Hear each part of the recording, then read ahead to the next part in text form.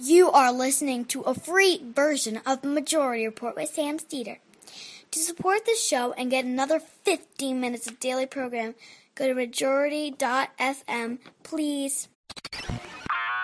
The Majority Report with Sam Steeder. It's Thursday, January 31st, 2019. My name is Michael Brooks, and I'm Michael Thursday, and this is the 5-time award-winning Majority Report. We're broadcasting live steps from the industrially ravaged Gowanus Canal in the heartland of America, downtown Brooklyn, USA. On today's program, Lori Wallach. She's the director of Public Citizens Global Trade Watch. We're talking about Trump's NAFTA. What's in it? Where does it need to go from here, from a labor, environmental perspective? What to ask specifically of the 2020 candidates to move to a trade regime based on solidarity and values and not corporate exploitation.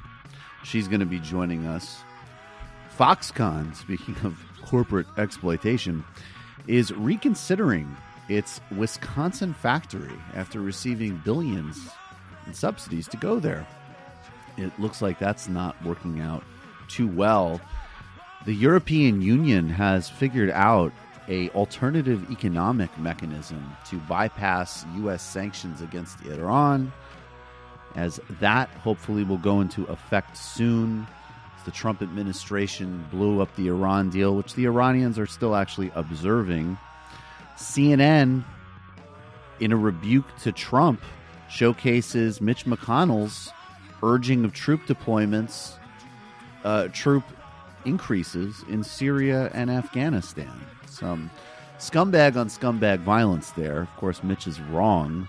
We do need to draw out of both countries almost, keyword almost entirely in the case of Syria, where we need to maintain solidarity with the Kurds. Venezuela continues to descend into chaos.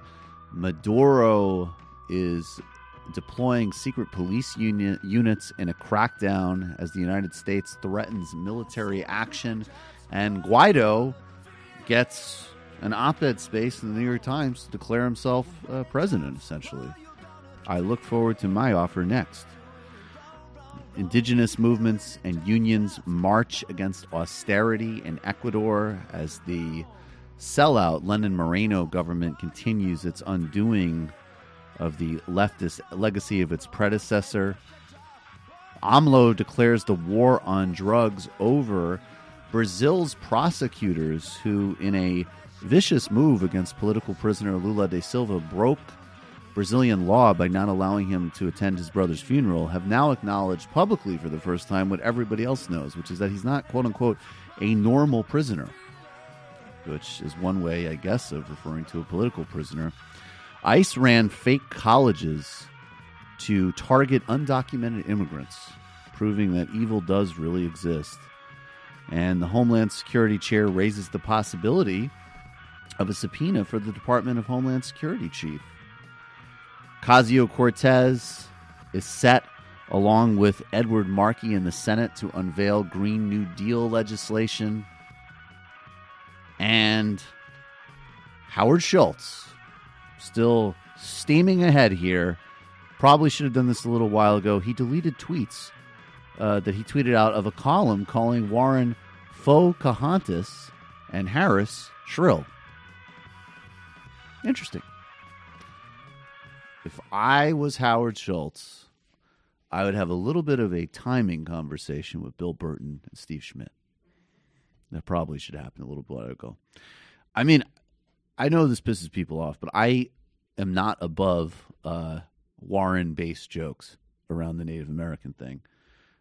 That one's really lame.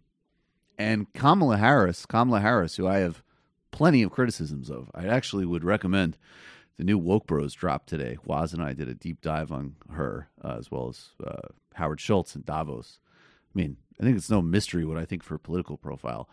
But to hear her as shrill would be like, I don't even know, like, actually the only comparable example, I guess I'll make it serious, would be like the type of people who would say, like, Barack Obama just sounds so angry. Yeah. Like, you're hearing yourself. Yeah, and like, what you're hearing from yourself is sexism when you say that. Yeah, like, how do we get the least benefit of the doubt right now that we're not just being sexist? I know, shrill.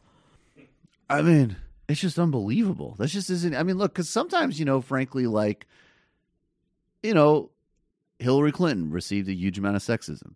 But is it an accurate statement to say that she is not charismatic in the way that that word is traditionally used and understood? Yes. And some people don't like to acknowledge that reality. But, like, Kamala Harris shrill. Okay. She's so emotional. She is none of these things. And actually, I think when I read about and if you look at the New York Times piece on her prosecuting record called Kamala Harris was not a progressive prosecutor, and you read about her arguing to uphold an almost certainly false conviction, I felt a lot more emotional than she did about it. That was some cold-blooded stuff. She's on her period. So anyway, that's what Howard Schultz said. Howard Schultz said, on the one hand, you have belligerent men who talk about assaulting women and putting children in cages. And then on the other hand, Kamala Harris is on her period, which is why I need to run as an independent man with a well-balanced nervous system. All right, let's make fun of Howard Schultz some more.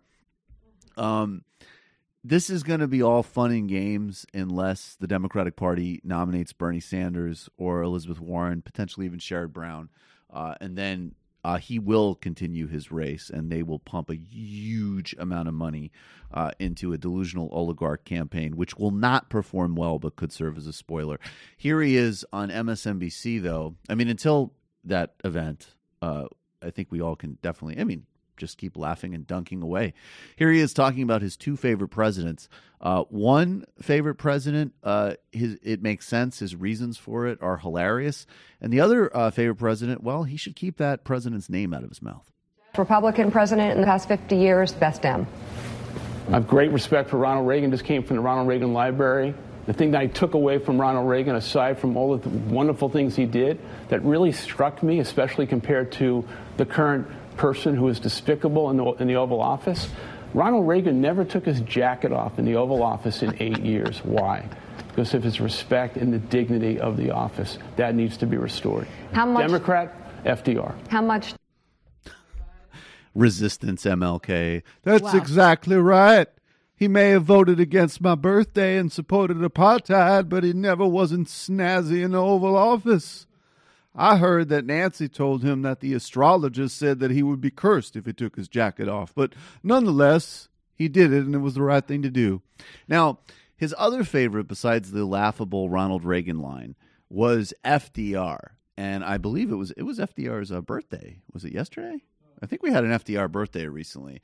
And I say what I always say about FDR, which is that we know, and there's serious critiques to be had of the really obvious things like the internment, his appeasement of segregationists in his party, and also a critique from the left. We know all these things, and it's important. And then conversely, I'm not going to throw the baby out with the bathwater here. I mean, this guy was a very successful president, and did a lot of good things for a lot of people, things that are still benefiting people today. Like in 2000, like his 1930s legacy has a more positive impact than almost anybody in modern politics in 2019. And here he is. This is the economic royalist speech. And think of this as an indirect response to the coffee guy. Today we stand committed to the proposition that freedom is no half and half affair. If the average citizen is guaranteed equal opportunity in the polling place, he must have equal opportunity in the marketplace.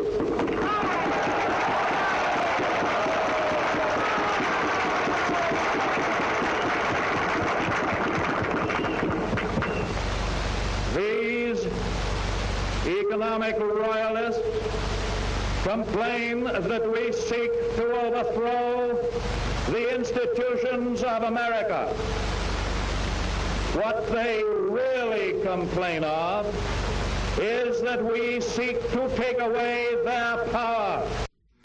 In other words, Howard Schultz, keep my name out of your punk mouth before I have to take my cane and slap the taste out of it. My wife will kick your ass too. Now go get us an overpriced, overfat, disgusting latte, which we will buy grudgingly so that we may use the bathroom at the airport. Yeah, Howard is just an utterly contentless person. Like, he might want to make it look like he's creating some kind of new synthesis of, like, all the greatest ideas of the past. But, like, no, you picked two pictures off of Wikipedia and you said, I like this guy and I like this guy. Like, it reminds me of Capitalist Realism by Mark Fisher. Mm-hmm. I'm going to paraphrase the end because it's kind of long here, but he wrote, the power of capitalist realism derives in part from the way that capitalism subsumes and consumes all of previous history. One effect of its system of equivalence, which can assign all cultural objects, whether they're religious iconography, pornography, or Das Kapital, a monetary value, flattening them all into decontextualized artifacts. Well, and that's why when Hillary cited FDR as her favorite politician and Bernie cited Winston Churchill as his favorite foreign leader, it was kind of embarrassing for everybody. Yeah, right. Everybody was just like, everybody's wrong here and being really ridiculous. But to paraphrase Mark Fisher further, how about we synthesize my fist on your stupid face? If I could have designed public housing programs that made it illegal for someone who grew up in one of them to open up a overpriced bean chain that exploited laborers in the developing world and those at home, I would. Don't ever mention my name again, Howard. FDR probably opened up a lot of those markets for coffee beans. That is probably true. That is probably true. Good neighbor. That is true, although the illicit history that we did with Derek Davison was, and it was very practical, right? Like, Roosevelt was actually decent on anti-colonialism in some ways because the baton was being passed from a different world order, from the British Empire to the American Empire, which is branded differently. Right. If painful heartburn or acid reflux keeps you up at night, try Medcline. It's a new natural solution It's a new natural solution to a problem that affects thousands of Americans. Medcline is a comfortable acid reflux pillow system for your bed that keeps you in the best sleeping position for natural relief. No more sliding down a wedge or putting blocks under your bed frame. No more dangerous medication and no more suffering.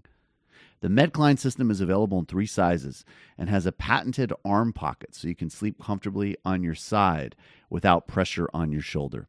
The soft, supportive body pillow keeps you from rolling to your back so you can get the rest you deserve. If you're suffering with nighttime heartburn, you have to try Medcline tonight. With their 100-day relief guarantee, you have nothing to lose. The system ships free with this special offer and comes complete with a full set of pillowcases. For more information, visit goodnightheartburn.com or call 1-800-610-1607. Enter the code MAJORITY at checkout for fast, free shipping. That's goodnightheartburn.com or call 1-800-610-1607. 1-800-610-1607 to learn more and try Medcline today. We will be right back with Lori Wallach on the Majority Report.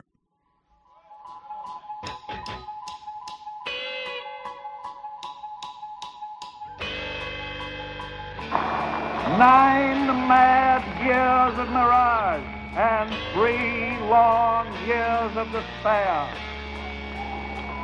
And my friends, powerful influences strive today to restore that kind of government with its doctrine that that government is best which is most indifferent to mankind.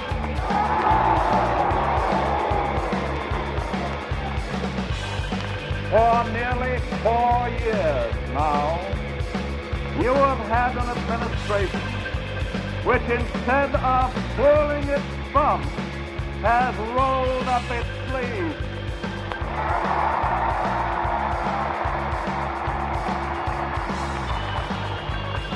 And I can assure you that we will keep our sleeves rolled up.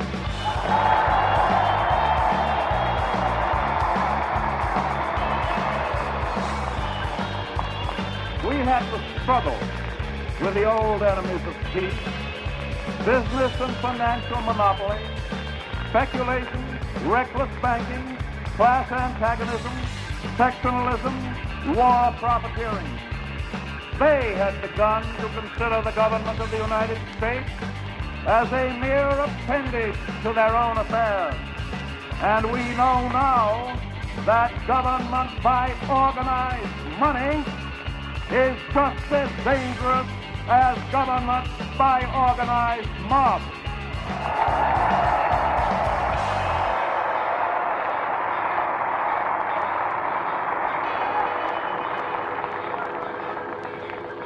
Never before in all our history have these forces been so united against one candidate. Welcome back to the Majority Report. Michael Brooks here. Joining us now is Lori Wallach. She's the director of Public Citizens Global Trade Watch and a 25-year veteran of congressional trade battles, starting with the 1990s fight over NAFTA. I did want to say, I just because it's in your bio, I mentioned in the office this morning during prep that when I was about 15 or 16 years old, and I went to one of my first, major protests, and it was a World Bank IMF protest, I think in 2000. And I remember I was probably like reading some of your articles in The Nation. And so it's cool to be talking with you. Thanks for being here. I was only 12 when I wrote those. So no, I know you were precocious. You were known as they called you the child prodigy of global trade critiques. I remember that. So it was embarrassing actually because I said, "My God, she's 12 years old. I'm 5 years older than her, and she's already writing great critiques of the General Agreement on Trade and Tariffs in The Nation." And now here we are with NAFTA getting renegotiated. Can you give us a history of NAFTA before we get to the renegotiations? Where does this trade agreement come from? Where did it start? What was agreed to in the 90s? The short version of it is that NAFTA effectively hijacked the concept of trade agreements and use that branding to implement a set of binding international rules that created a whole set of new rights and powers for corporations and limited government rights to regulate on a lot of things unrelated to trade. So when Senator Elizabeth Warren talks about corporate rigged trade agreements, that is precisely accurate, in that prior to NAFTA, trade agreements dealt with cutting border taxes, called tariffs, on physical goods that would cross borders, so an imported product. With NAFTA, the corporations who, under U.S. procedures, had a special insider role. There were more than 500 official corporate advisors to the NAFTA negotiations, and it was a closed-door process. Congress and the press and public were locked out. They effectively hijacked that process no one was paying a lot of attention to. Border taxes. Fell asleep thinking about it. Right. To insert a whole different agenda. So NAFTA became this incredibly elegant Trojan horse, where, for instance, the pharmaceutical industry inserted new monopolies, anti-competitive rules in a free trade agreement to give them protections against competition from generic medicines to keep drug prices high. Or the agribusiness industry stuck in rules that got rid of the policies that had been in place for 50 years that said imported food had to meet U.S. standards, not anymore under NAFTA. And all of the companies that were looking to outsource production to exploit low wages in Mexico got a whole set of special investor protections and privileges that basically made it much less risky and cheaper to outsource jobs. And that whole package got sold as trade. And the results, sadly, have been even more devastating than the coalition of environmental and labor and family farm and consumer groups and progressive Democrats who fought NAFTA in the early 90s predicted.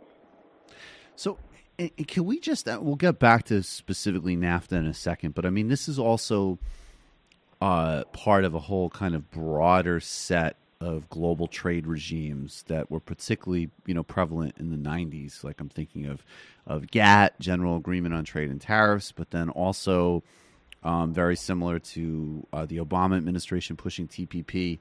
And I want to just put one other thing on the table just briefly, because your work, I think, always showed this, because you were and are so good at basically, translating technical things that seem really boring, but actually have a big impact on everybody's life. And there's this new scholarship from Quinn Slobodian,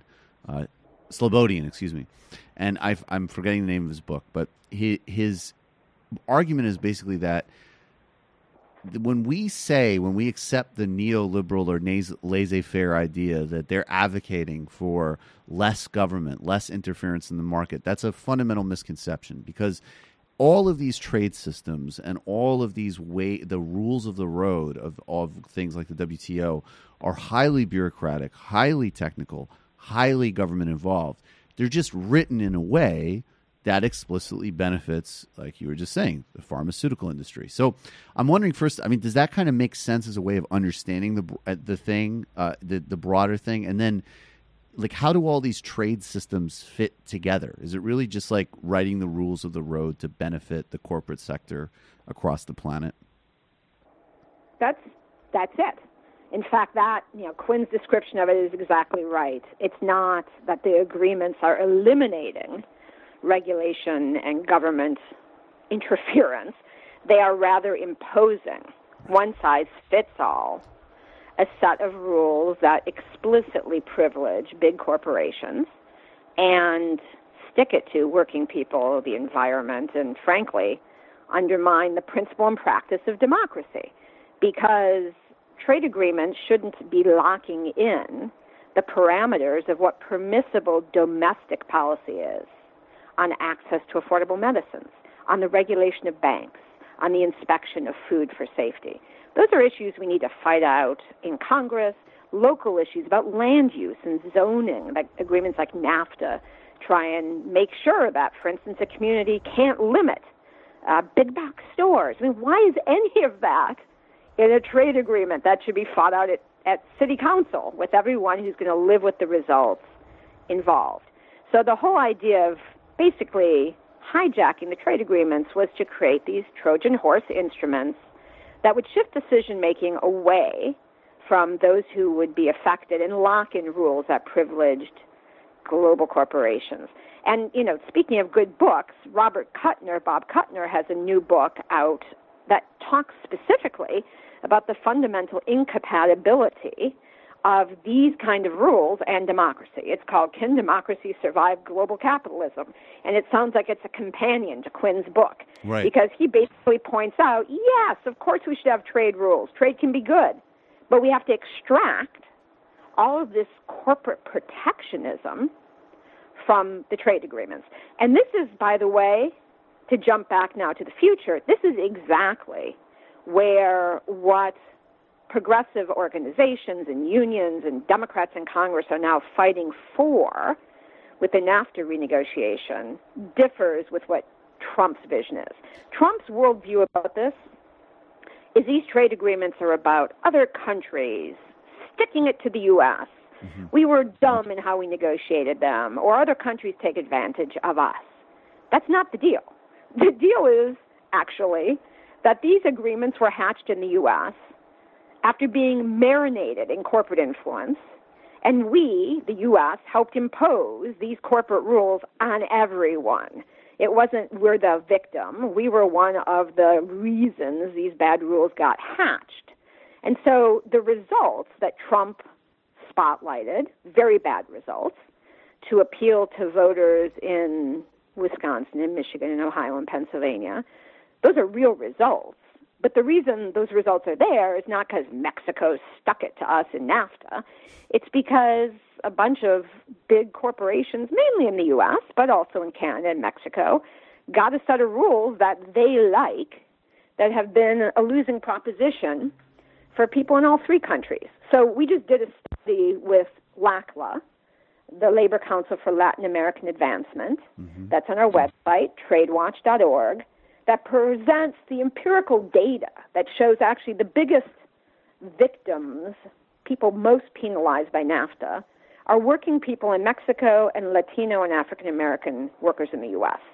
U.S. workers have seen almost 1 million specific good manufacturing, middle-class wage jobs certified by the U.S. government as outsourced to NAFTA under these special protections that promote outsourcing. Mexico, Canada have paid hundreds of millions of dollars to corporations who attacked domestic policies using the outrageous NAFTA investor state tribunal system, where corporations can extract taxpayer money, attacking domestic health and environmental laws, claiming they violate their new NAFTA investor rights. All of these outcomes are directly attributable to a set of rules that basically put corporate interests first. And so when Trump is renegotiating NAFTA, his view of what the problem is, Mexico stuck it to us, is not related to what the actual problem is. Now, happily, the guy who is his lead negotiator is a guy who's worked with the unions for a very long time, and he actually managed to get some of the fixes exactly right. So we have this renegotiated NAFTA that was signed on November 30th, and part of it got fixed. So those investor state tribunals got largely whacked, which is amazing. That's civil society should feel great about that. Can you explain what those are? Just briefly get into the investor state, because those are really big. Can you just give us a little bit of details on those in a minute, and then explain where the renegotiation failed? You bet. So what I want to just say before I explain investor state is the way I would look at it right now is some important things got fixed, things that progressive have been demanding forever. Some new bad stuff got added, new rights for big pharma to lock in high medicine prices. That has got to go. And then there's some really important unfinished business. There's some improvements on labor standards, but not enough, and they're not yet sufficiently enforceable. The environmental standards still need to be strengthened and made more enforceable. And right now, progressive members of Congress, organizations are all united, basically, thank goodness, because the Democrats now have a majority in the House, saying, hey, you want this agreement to pass? You got to make the rest of the improvements. You got to get rid of the big pharma stuff. You got to add the labor and environmental enforcement and strengthening. And then there might be an agreement that could stop some of NAFTA's damage. The agreement you signed is not going to cut it. So ISDS. One of the things they did fix is this regime that was first hatched with NAFTA, because NAFTA really was the model for all of these other bad agreements, including TPP. TPP was like NAFTA on steroids. So at the heart of all of those agreements is this regime called investor state dispute settlement, where multinational corporations are empowered to attack countries' domestic laws and attack them not in domestic courts, but in front of tribunals of 3 corporate attorneys. And the corporate attorneys are allowed to order the governments to pay unlimited amounts to be paid by us taxpayers for any domestic policy, law, regulation, court decision, government action that the corporations claim undermine the investor protections and rights they have in the agreement. And these 3 private sector attorneys who rotate between being the not really judges and suing governments for corporations, these guys rotate, so incredible conflict of interest, and their decisions aren't appealable. And the sums they can make us pay are unlimited. So $392 million has been ordered paid in ISDS NAFTA attacks against zoning policies, water policies, timber policies, energy policies, toxics bans. And that system in the revised NAFTA is totally eliminated between the U.S. and Canada, which is a big deal because the sad story is the majority of the attacks have been U.S. corporations attacking Canada's superior environmental and health laws. Right. So that's totally ended in NAFTA 2.0. And then with respect to Mexico, the broad corporate rights that have been the basis for these attacks on environmental laws are eliminated. The claims that can be made are for what's called expropriation. If the government takes your property and doesn't pay you back, and there are limits on how much the damages can be. There's a new rule that says no rotating for the panel, the tribunalists, and the people who sue governments. But most importantly, under this replacement for ISDS, the corporations have to go to domestic courts. They have to spend 2.5 years in domestic courts and get a ruling from the highest court in the land, or get no ruling before they can even start the process under the very limited claims available. That's huge progress. There's one loophole. The broad rights are preserved for the 7 U.S. oil and gas companies that have 9 existing contracts with Mexico's Hydrocarbons Authority. And that loophole, Democrats and progressives are fighting to get narrowed. But that was an important improvement that people have been fighting for forever. In contrast, the TPP expanded ISDS. It covered, in TPP, it wasn't just the whole old bad system, it also allowed attacks on financial regulation policies. So that is a big step in the right direction. Also, some horrible NAFTA rules that forced countries to export natural resources that they wanted to conserve was removed. Some actual trade rules that allowed a lot of products basically made in China to sneak through under the NAFTA duty-free benefits were tightened up. That's important. An interesting new rule was added that for products to get the NAFTA benefits, a portion of an automobile's value has to be made by workers making $16 an hour or more. Mm-hmm. That's the first time that wage levels have been linked to market access. That's super important. Mm-hmm. Another really big fix was a big problem on the original NAFTA of basically requiring trucks from Mexico and Canada that didn't meet U.S. environmental or safety standards. They had to be allowed on U.S. roads. That got removed, so now those safety standards and also the worker-driver hour safety rules, all that stuff can be reapplied. So those are important improvements. The problem is that the environmental and labor improvements needed to get rid of, to at least lessen the incentives to outsource jobs are not yet sufficient. And they added new monopoly rights for big pharma. Mm-hmm. So I want to we'll get those. I want to actually, before we get to that, what are specifically the new monopoly rights for big pharma? So here is what the agreement did. It has rules that would guarantee for pharmaceutical corporations that basically forever, because trade agreements generally don't have termination periods, the new NAFTA does have a 6-year review provision, which is important. The corporations hate it. There is a way that it can be sunset. It's not easy to use, but the current NAFTA goes on forever. And an improvement in the new agreement is there is this review and possible sunset. But basically, unless a country got out, there would be forever a requirement that all governments provide to pharmaceutical companies the exact policies now in place in the U.S. that cause the high prices. So, for instance, 10 years of what's called marketing exclusivity for what are called biologic medicines. Those are all the cutting-edge new drugs that are used to treat cancer, diabetes, a lot of autoimmune diseases, plus a bunch of vaccines.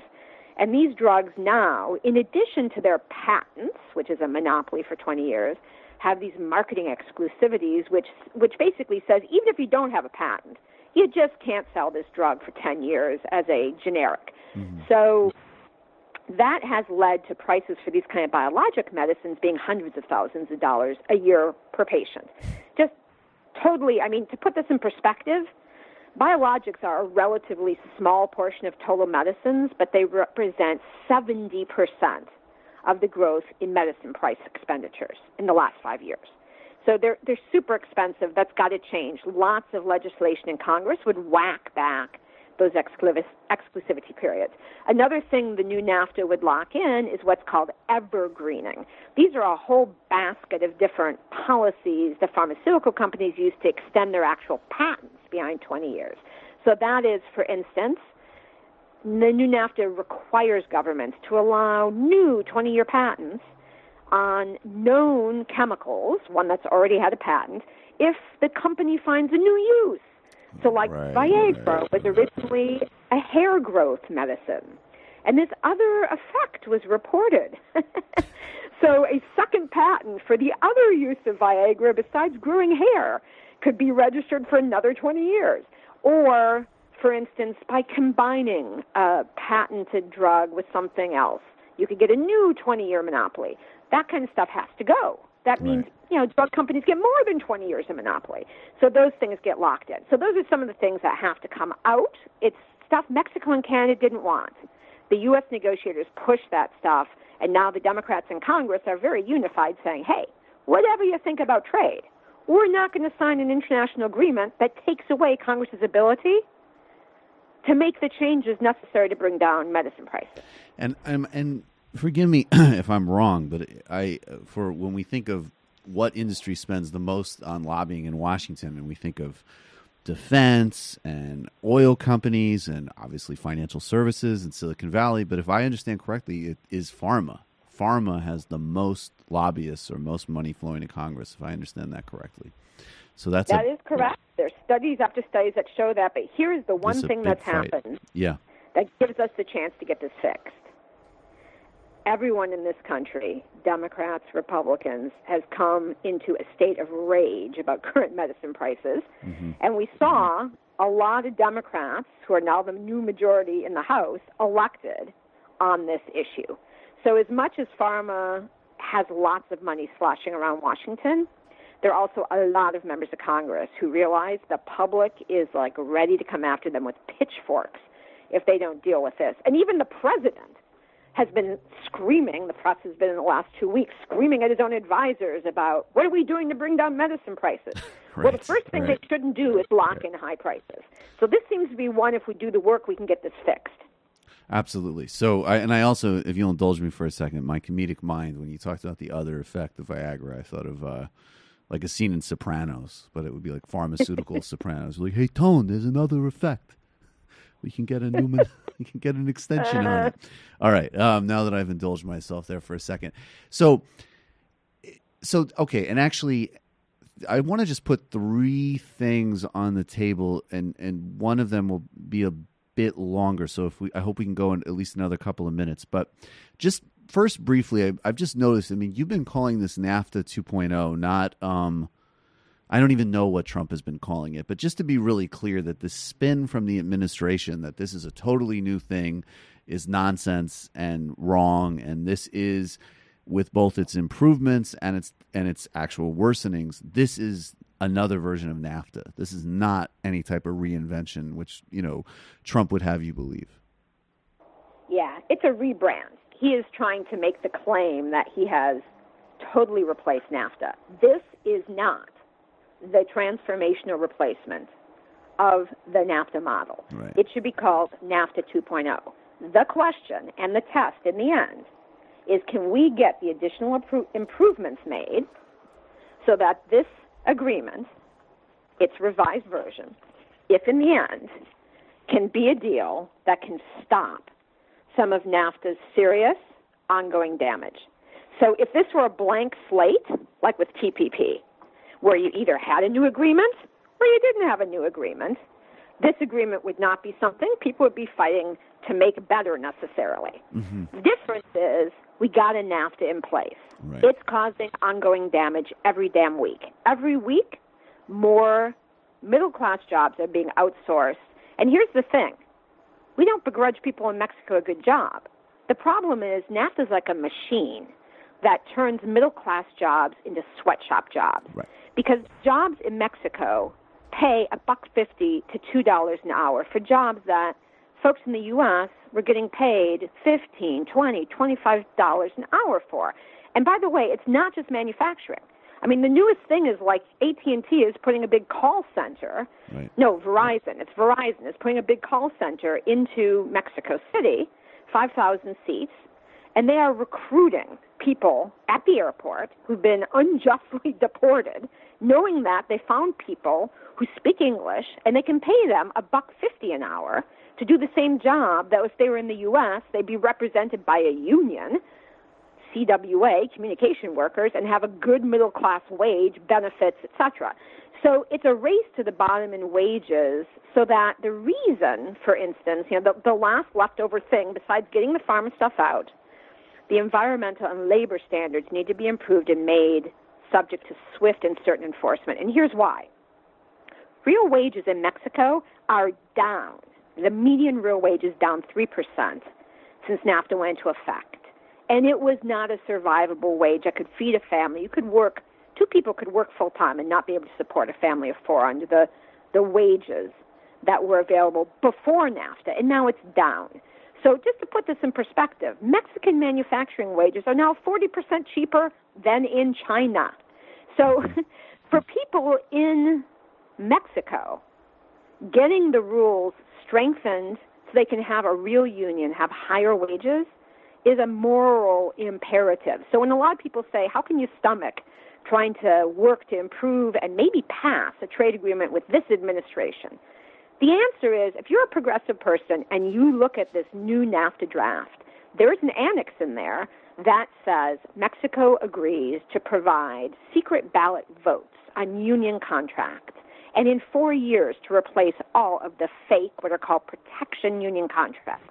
Those are contracts now allowed under Mexican labor law, where before a worker even gets hired, a branch of the old political party, the PRI, that calls itself a union, goes into the boss for a certain amount of money. They make a contract. It protects the corporation. They register it under law because the Mexican Constitution requires union representation. Now there's a contract. The workers didn't approve it. They don't know about it. It's low wages. Workers come in, realize they have crap pay, do a strike, and they'll get fired for violating the contract that they never approved. And if they try and organize an independent union, they get fired and go to jail for violating labor law. So if we could really make those rules in the revised agreements that for the first time would let Mexican workers have independent unions and really fight to raise their wages, that is something we have to try to get to become reality, as well as other improvements that are in that agreement. That is something that is not just critical to stop the pull that Mexico's low wages have to outsource U.S. jobs, but that's also really important to making the standard of living in Mexico, the wages paid there, decent. Otherwise, again, middle-class jobs, whether they are being filled by Mexican or U.S. workers, turn into sweatshop jobs. And it's just not acceptable, that race to the bottom. 100%. And this is really, really crucial because, in the press coverage, particularly in 2016, the lazy and I will say corporate media narrative was, they drew a lot of false equivalencies between Sanders and Trump, but very specifically on trade.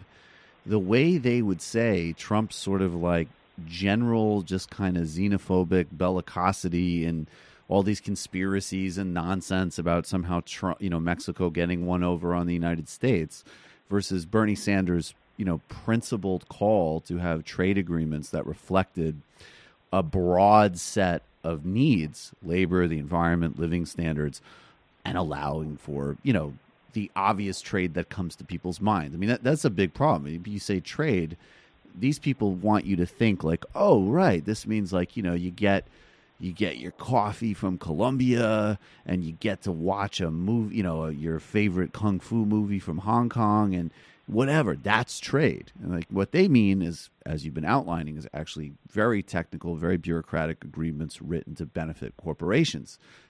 Any corporation. So it's real. I love that you connect those dots, not only because it's right on the policy, but because we need to really debunk the lazy, discredited media narrative that there's any equivalency between a left critique of things like NAFTA and the right-wing xenophobia. But, of course, at the same time, no doubt, if we can get a better NAFTA with whoever's in there, we absolutely should, 100%. And that leads me to my last kind of general question I want to ask you.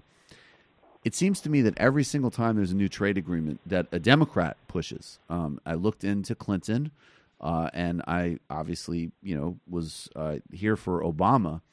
They always say that whatever fill-in-the-blank new trade agreement has unparalleled side protections for the environment, labor, and public health. And it's going to do great things for union workers in Indonesia and to protect the world's oceans if it's TPP, or if it's NAFTA.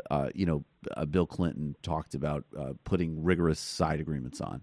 And we know from the merits and the substance of these agreements, both in the written form with TPP, which thankfully hasn't been implemented, as well as what we've been living through at NAFTA, thanks to analysis and reporting from people like you, that this is just simply not true.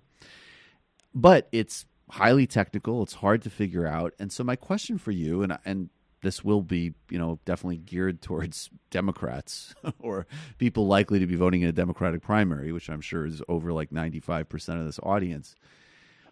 How do we get really specific in the sense that we could say, look, Bernie Sanders and Elizabeth Warren, yes, they're probably, Bernie definitely is. Warren seems to definitely be. She has a shorter career, obviously, but I think you could confidently assume they're on the right side of these issues. If Sherrod Brown gets in, he's definitely on the right side of these issues. And then, pretty clearly, Joe Biden's consistently been on the wrong side of these issues. But for candidates, and frankly, I guess this is for any of them, they're all going to say that I'll only support agreements that have great green and labor standards.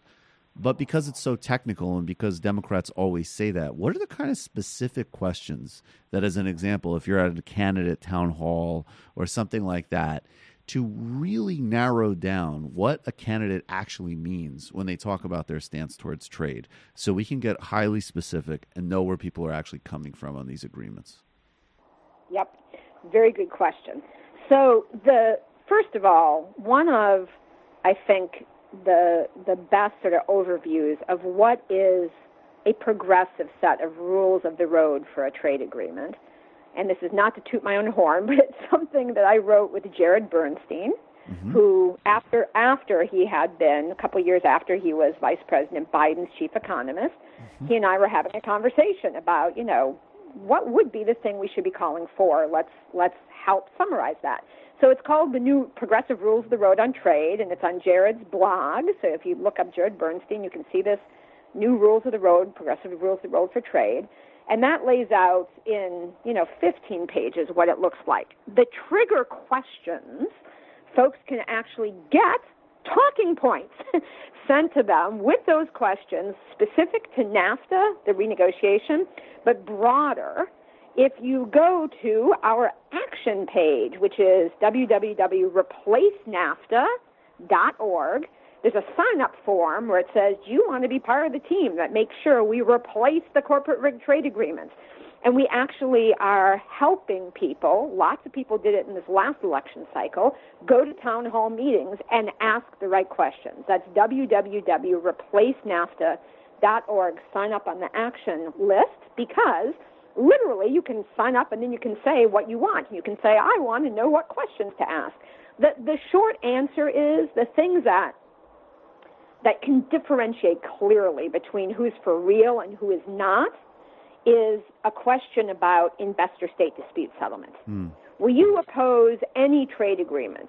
Or if you're president, will you ensure every future U.S. trade agreement does not have investor-state dispute settlement? That's a bright-line question about corporate power. Same thing. If you are elected president, will you ensure that our trade agreements do not contain any new monopolies and powers for big pharma? Bright-line question. You either have the patent rules or you don't have the patent rules. On environment and labor specifically, the question to ask is, will you ensure that environmental and labor standards, in the way it's written is tough environmental and labor standards, can be triggered automatically so that enforcement is swift and certain? And that sounds like a complicated question. All it means is the difference between having standards that can be actually enforced by unions or the public bringing up a problem versus having to rely on trade officials to start the process. Mm-hmm. And there are a bunch of commercial rights in trade agreements that can be triggered. For instance, here's what this means practically. We have these intellectual property rules in trade agreements, and domestic law gets changed so that if a copyrighted product, if a pirated, CD comes in, if a pirated, a fake knockoff of a movie comes in, that can be stopped at the border. And if a product comes in that is supposed to be made in Germany, but really it's from China, and it's a lie, the way the customs forms are filled out is a lie, that can be stopped at the border. What we need is a system where products that don't meet a trade agreement's environmental and labor standards can automatically be stopped at the border. Mm-hmm. That you don't need to go through a whole special rigmarole to try and enforce those standards. That's the same level of enforcement like intellectual property rules or other trade rules. That's what it boils down to. But how you ask the question, again, sign up at www.replacenafta.org, and we will get you the specific talking points. Awesome. And, of course, we will link to all of that on our homepage at majority.fm. Lori Wallach, you are so important, and this work is so important. I really appreciate it. I hope everybody will follow up on all of those fronts. And if you are participating in this primary in any capacity, get really, really specific, because these trade agreements are, it's one of those things. It's definitely a 1% versus 99% issue. Unless you're on a boardroom for Pfizer or something, these agreements are not good for you. They're bad. So Lori Wallach, she's the director of Public Citizens Global Trade Watch. Lori, thank you so much for doing this. I appreciate your time. 1,000 thanks to you. And folks, if you feel you want to get more comfortable with the details, the other place to go is tradewatch.org, and we literally have as a report card what the demand was from progressives and then how the agreement measures up. And it's in language for civilians. You do not need to speak NAFTA-ese. So please get involved, and thank you so much for doing the show. Oh, appreciate it. They are really counting on you being afraid of speaking NAFTA-ese. It's a whole other...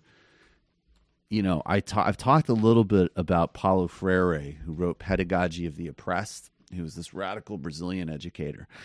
And if I recall correctly, he would teach people literacy through learning how to read the newspaper, because he would join together basically like the practical skill of reading with like what the stakes were in their lives in terms of the politics of their moment. And there's just so much garbage policy and garbage ideas that get shuffled through techno speak to try to intimidate you out of following your common sense, which most people really have. I've used this example a million times, but it's a good example of that Wall Street guy that I'm like, literally running at the treadmill, and he's a loudmouth, whatever, nice guy. We're talking, we get in some argument about derivatives or something, and I used the Matt Taibbi. He was doing all this like, look, you're a smart guy, but, I've worked at blah, blah, blah, blah, blah for 10 years or whatever. And I finally gave him, I think, probably a Taibbi example of like, yeah, dude, I look, yeah, sure. I don't have an MBA. I don't work on Wall Street, but it sounds to me that the thing you're talking about is like the scene in Goodfellas where they torch the restaurant and collect the insurance money. And I'm saying that should be regulated or eliminated. And he's just kind of like, yeah, that is what it is. It's like, right. So don't try to like come at me with your gobbledygook. And it's the same with NAFTA. And somebody like Lori Wallach is so smart and such a clear communicator. She breaks it down. So I would just say, yeah, follow all of her work on global trade.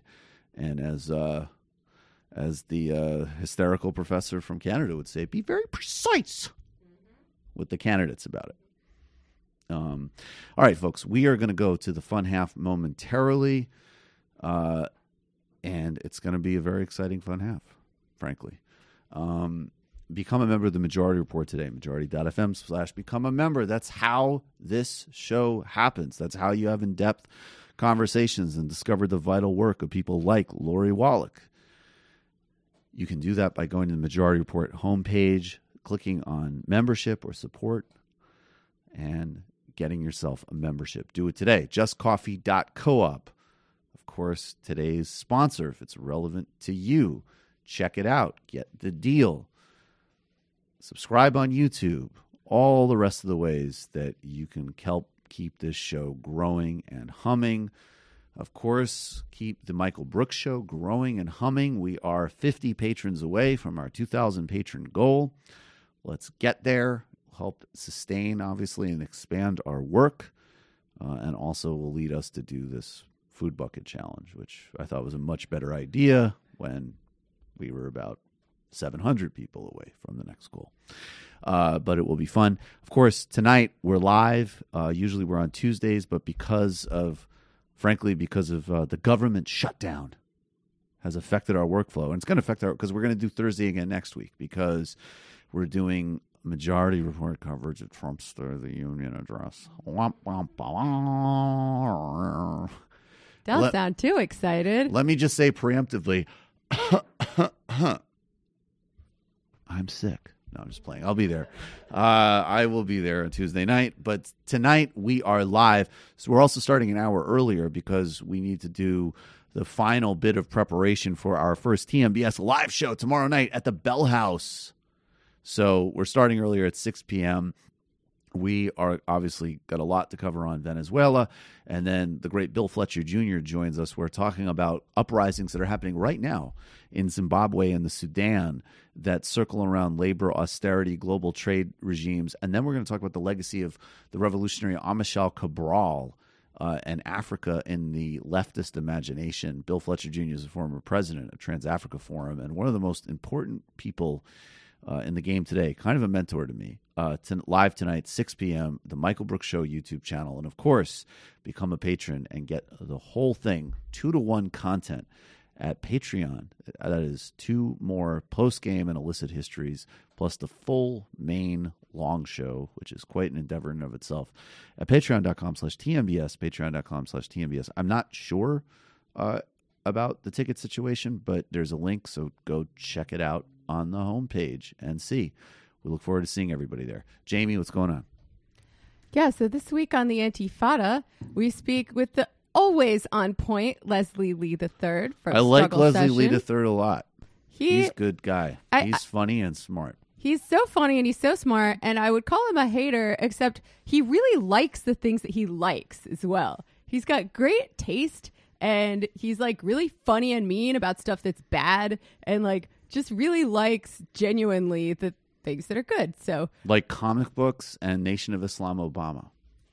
Sure. No, he is a big fan of Nation of Islam Obama. As well as the Purge movies, which I had slept on for way too long. So we talk with him about the Purge series as well as The Handmaid's Tale. We finally talk about The Handmaid's Tale. I know people have been asking me when we're going to do that. Is that show still on?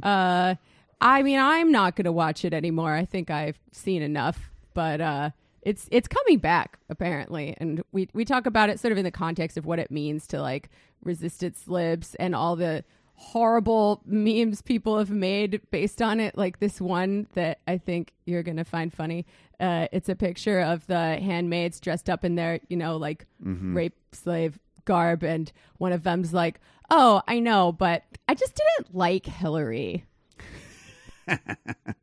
Wow, so it's a Jill Stein shot, huh? Yeah, so that's pretty funny. It's like, see, Getting this is what happens when you don't that. vote for Hillary. Now you're living under theocratic fascism.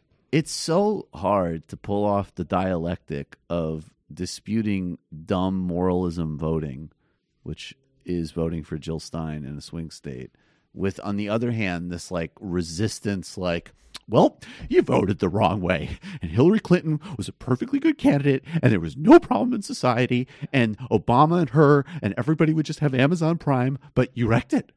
And there was never any problem before until November 2016. Yeah. So, so presumably you guys knocked that dialectic out of the park. I like to think so. Leslie Lee he's so good. Yes. He's good, folks. He is very good. And I think this weekend, Sean and I are going to be on some sort of Twitch thing that the Chapo folks are doing for the Super Bowl. What? Oh, I heard I thought I heard something. I heard an exclamation behind me. But yeah, it's going to be weird, probably. It sounds weird. Matt. House of the Seven Gables, we unpack what might be of interest to this audience of nerds. We unpack a reference. Look at Matt just going in on the audience. A reference Hawthorne makes to Charles Fourier, who was a French utopian socialist, a pre-Marx socialist. So. And Hawthorne actually name drops him in the House of Seven Gables, and we go into that. Nice. He's going to come on later in the fun half to visit us on camera for a couple of minutes. But I should say the infamous Jeff from Georgia is visiting us. He's in town. And so I'll take this opportunity to say to go to patreon.com/dissident peasant? That's right. And check out his work over there in the plug section of the show. He's chomping at the bit. All right, folks. See you in the fun half.